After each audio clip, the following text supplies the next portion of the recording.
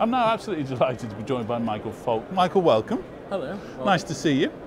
So Michael, I know you're heading up a committee for the APS. Tell us a little bit about that committee's remit. Well, it's the ad hoc committee for LGBT issues, and we were charged by Kate Kirby to assess what is the climate for LGBT people in physics.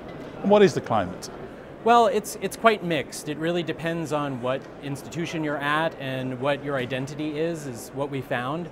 We undertook a climate survey of several hundred physicists, and we found that a fair percentage have experienced exclusionary behavior, which involves things like harassment or exclusion, and the degree to which one experiences such behavior depends on whether you're a man, a woman. LGBT women tended to experience such experiences at 3 times the rate of men. Gender nonconforming or transgender people at even higher rates. 21st century physics, you kind of wouldn't expect to find any discrimination, would you? Well, I think, the physics community reflects the society at large, and, different institutions behave in different ways. So I think it can be very uneven from university to university or lab to lab.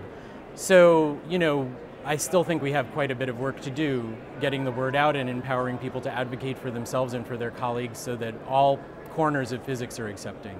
But this shouldn't happen, should it? We shouldn't have this form of discrimination, should we?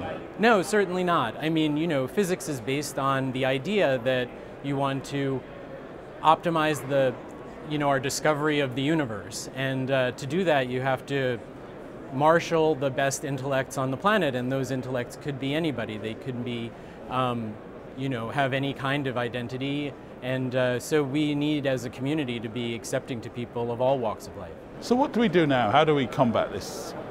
So we're focusing now on providing recommendations to the APS. That was part of our charge specifically, to provide actionable recommendations that APS could undertake.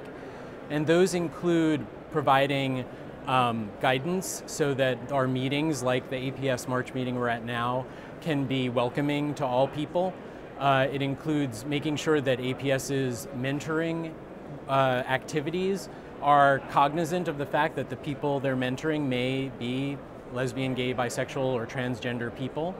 And it involves providing resources so people locally can make their departments, their laboratories more welcoming, and provide support to their colleagues in ways that they maybe weren't able to before. Well, Michael, thank you very much indeed for joining us today. Really appreciate it. My pleasure. Thank you.